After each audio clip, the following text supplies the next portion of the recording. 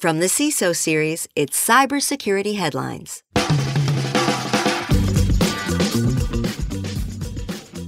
Hackers find 122 vulnerabilities, 27 deemed critical during first round of DHS bug bounty program. Log4j, ransomware, and 0 days still breaking records. And Zoulor, pardon my French, internet in France gets cut. These are some of the stories that my colleagues and I have been bringing you on this week's Cybersecurity Headlines, and now we get a chance for some insight, opinion, and definitely some expertise on these stories and more from our guest, Hadas Kasorla, CISO of M1 Finance. Hadas, welcome to the show. Thanks for having me. And our sponsor for today is Farroot, Know Your Client Side Attack Surface. Join us on LinkedIn Live. Go to CISOseries.com, the Week in Review page, to find the link. We've got just 20 minutes, so let's dive right into it. Okay, our first story, hackers find 122 vulns, 27 deemed critical during the first round of DHS bug bounty program.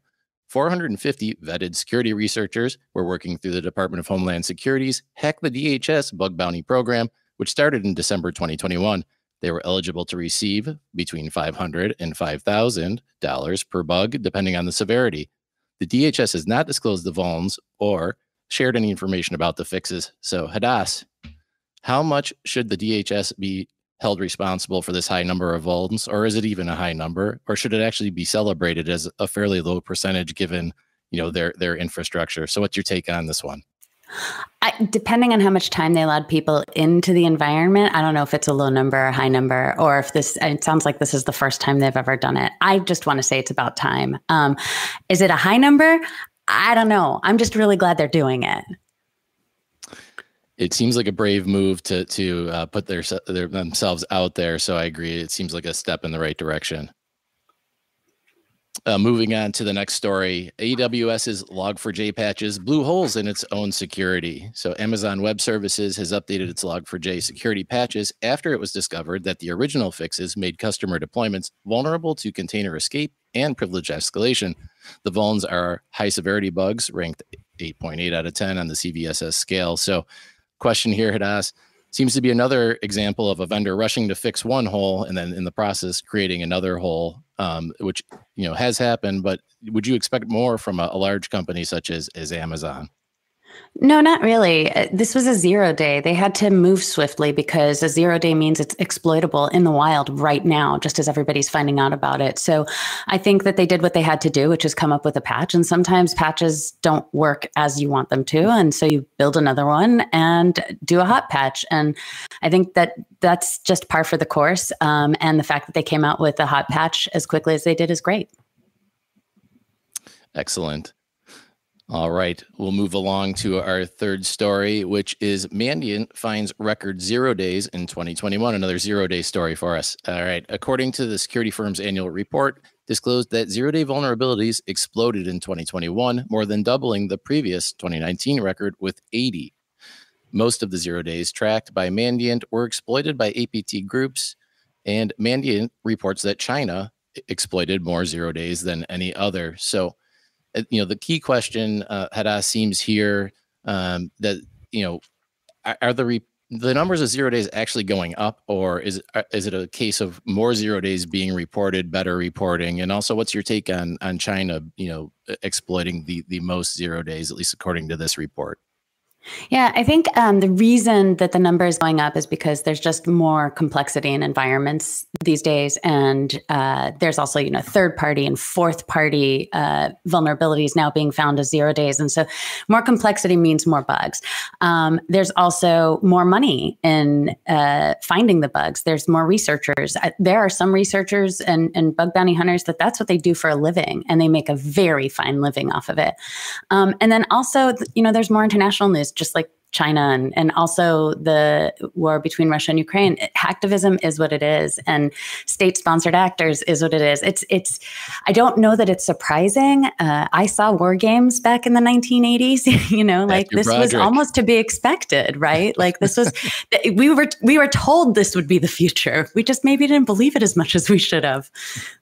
Yeah, crazy that it seemed like science fiction back then, and it's definitely become a reality. And the war in Ukraine has really brought a highlight. Maybe it hasn't expose new things, but put a spotlight on some of the stuff that's going. It's been really interesting, and we've been tracking it, I'm sure, as you have, but following along for sure. All right, let's move on to our next story. Sorry, did you have something to add there, Hadas? Just taking a breath. Okay. All right. Stormus ransomware targets Coca-Cola. On Tuesday, Coca-Cola admitted that some of its systems were potentially hit by a ransomware variant, but says it is still investigating the incident.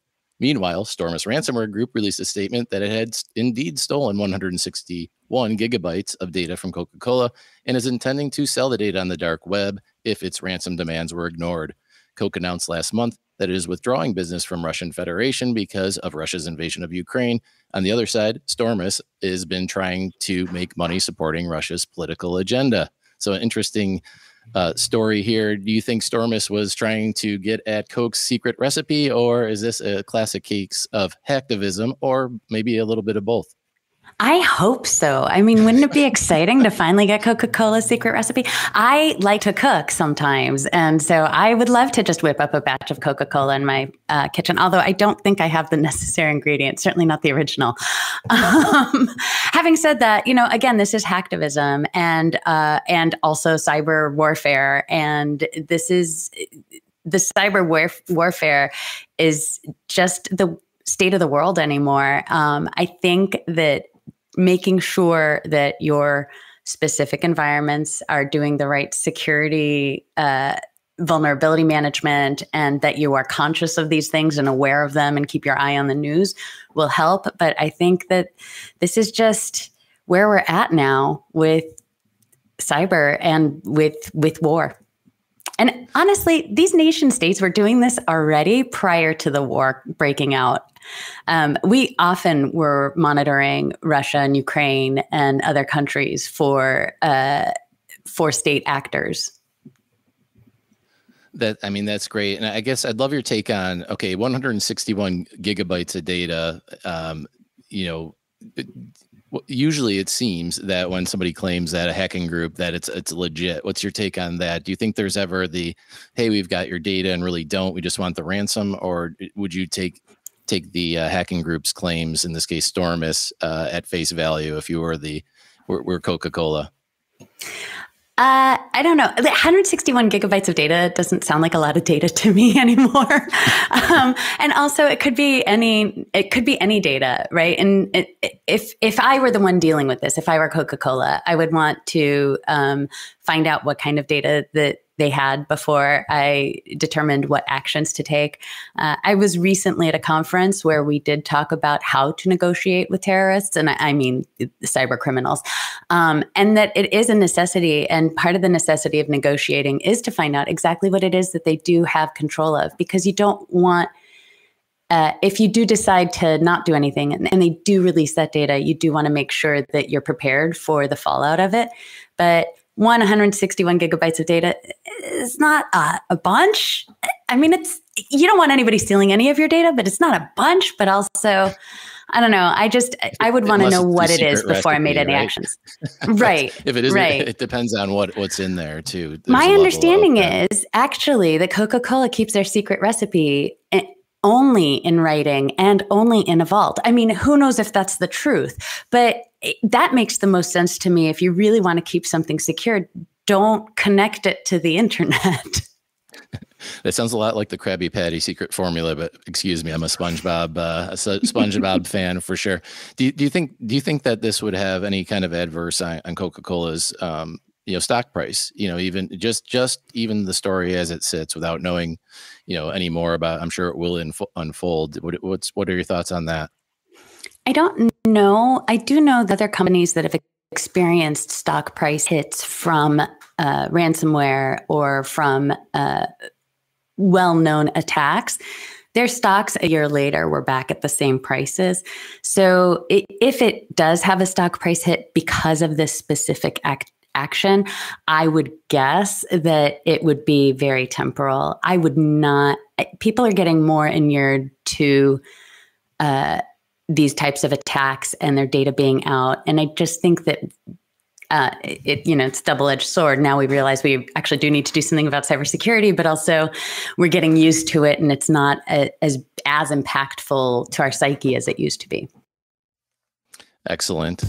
All right, now let's take a few moments and we'll spend with our sponsor for today, which is Faroot.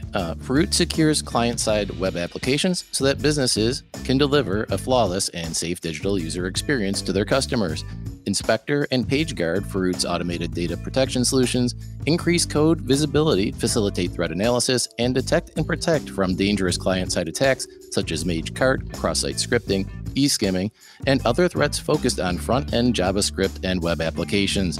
Learn more at www.faroot.com. That's FEROOT.com. All right. Now on to a story we definitely couldn't leave out of this week's program. Elon Musk's Twitter takeover could be bad for security and privacy. Who? Do you know? Oh, you haven't heard of Elon? Okay. So you don't have a Twitter account. So of course we couldn't let the week go by without discussing it. So he's making a lot of interesting and frankly weird comments on Twitter right now, it seems, including buying McDonald's and fixing the ice cream machines. And in response to Coca-Cola's hack, he wants to buy that he went on to quote, he wants to put the cocaine back into the Coke formula. So that was a very interesting. So we're sure he was only joking, at least about the ice cream machines at McDonald's anyways. So I don't know. Elon likes to 420. So maybe he's joking about Coca-Cola. Maybe he's not. I will say if he can actually fix the McDonald's ice cream machines, then Elon might be our next savior, honestly. That has been a real problem for a really long time. As I was reading it, I was trying to think, is this really weird or is this actually a good thing that I'm kind of getting behind? But on the I would totally be behind that. I would be willing to contemplate changing our constitution to allow him to run for presidential office if he could fix the McDonald's ice cream machines. And maybe even bring back the McRib. Who knows? He may have an impact far beyond what we know and what could be on Twitter. But there were some security concerns, and as much as that was fun to discuss, there were some security and privacy concerns here that have been raised. I don't know. Mm-hmm. I'd be interested in knowing if you think they're more speculative or actually there's some legitimacy to them. Musk's open source vision for the platform may make it more susceptible to malicious actors, gaming the algorithm, treating people with more bias. Also, concerns about implementing real name policies, so getting rid of anonymity, and which would kind of lift protections from those who may oppose those in power. So I'd be really interested in your thoughts here at us about those things. Yeah, I'll start with the open source. I'm actually a proponent of it going open source for a couple of reasons. I think open source is really helpful in security if you have a lot of eyeballs on the open source. If you have a very few eyeballs on the open source, it can actually be problematic because then you're telling all your secrets and nobody's fixing them. But if you have a lot of eyeballs on open source, then it can be helpful. In that vein, I think I read that it's something like 28% of adults have Twitter accounts.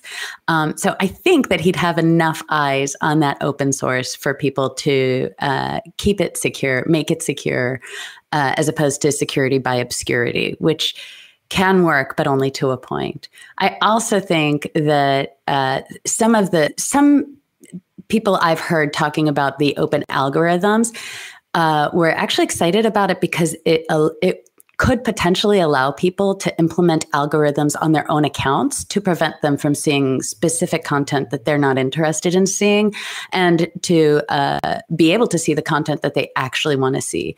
So, I think, a lot of prognosticators out there want to tell you exactly what's in the cards and have no idea. I think I'm just excited to see what happens. I think that this change is probably good. As to the de-anonymization, I don't know that that's what I've heard. I've heard that that what his plan is to make sure that accounts are humans, and to make sure that they're authenticated properly. But I don't know if that means it's going to be de-anonymized. So we'll have to wait and see about that. I am kind of a little bit on the I don't know if it would be a bad idea to make things not anonymous anymore, because anonymity has made people on Twitter and in the internet world kind of jerks. That's the 4-letter word I was looking for. They and so people hide behind anonymity to be really mean to each other, and maybe there's a potential way to change some of that behavior by making people accountable for the words they use. Those are really great points. And I was wondering if I'm really glad you brought up that side of the coin. And some of this definitely, I mean, there's been a ton of speculation from the start, obviously, of this whole process of Elon buying the platform.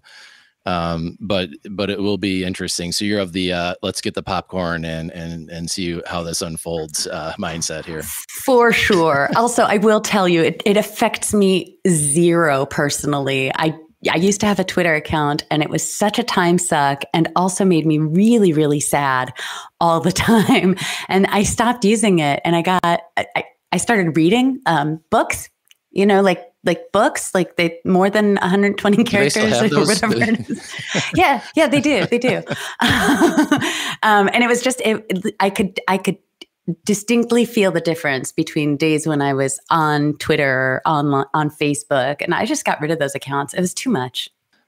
All right. Thank you for those thoughts. We'll move on to the next story, which is 2/3 of organizations hit with ransomware. According to Sophos State of the Ransomware 2022 report, 66% of organizations surveyed were hit with a ransomware attack last year, up from 37% in 2020. Yikes.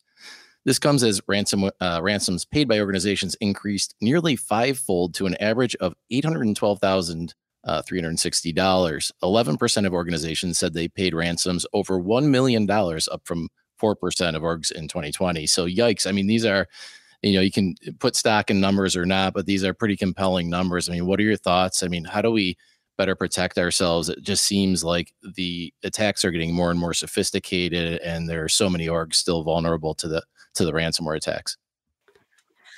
Yeah, my first question in looking at this is I want to understand the security makeup of those organizations. Did they have endpoint detection and response implemented? Did they have any kind of monitoring or any kind of incident response plans? What were they doing prior to getting hit with ransomware to protect themselves from ransomware? I see these numbers, and I could totally use them in my board to create a lot of FUD, fear, uncertainty, and doubt. But I just don't have enough context to have, I just have a lot of questions. Yeah, I agree. I mean, is this something where tabletops could help out with preparedness, or just a check on the key controls? I mean, what could an org be doing to better protect themselves? Yeah, I think ultimately what an org needs to do is the absolute basics of security, of making sure they have some sort of detection and response in their environment and understand what their attack surface looks like. I think the biggest attack surface in a company is external emails coming in. I would love to see companies actually block external email unless it's absolutely necessary for the role. That's something I'm trying to implement at my company as well. I also think that if you have tooling in there that can help you detect, then you can prevent a lot of these things. That's not going to be a 100% silver bullet. Nothing is. But unless you're prepared to see and then prevent further an attack from furthering itself, it's 2022. What are you doing? Well, if you can't do that, disconnect. Yes, blocking external email. Selfishly, I am in for that. And are you hiring? No, don't answer that. We'll ask you that in a minute. Okay, let's move on to the final story. I do want to get this one. Is very interesting. So the French fiber optic cable attacks accentuate critical infrastructure vulnerabilities a day after the French telecom companies are calling a large-scale coordinated attack, which destroyed a large number of fiber optic cables powering the French internet. Authorities are investigating the attacks as a criminal act. The Wednesday incident disrupted internet service throughout France, and those responsible seem to have known how to do as much damage as possible with the cables cut on both sides. So, I mean, this with all the tech and we get drowned in coding and all these things, we still forget that, much of our network is still pulled together by physical cables. So, what lessons can we take away from an attack like this? Make sure you have a good disaster recovery plan. And a good disaster recovery plan takes into account all the physical and non-physical environment. So you need to know where your cables are. You need to make sure that you have fire suppression. You need to make sure that you have redundancy in your environment. I know it's probably really difficult to say, oh, well, they should have had redundant fiber optic cables. But when they put the fiber optic cables in, they probably were replacing copper, and they could have potentially kept that in there as their backup in case something like this happened. So good disaster recovery can help mitigate this attacks such as these. Well, thank you for that. And the 20 minutes has absolutely flown by. So we are at the end of our show. And I want to thank you for joining us today and sharing your thoughts and insights. It was my pleasure. Were there any stories here that stood out to you as your favorite, for one, an eye roller or something that just resonated with you that we discussed today? I mean, it's kind of like you said, I'm going to go pop some popcorn and just watch the show with the Elon Musk Twitter thing. I think that's what everybody's talking about.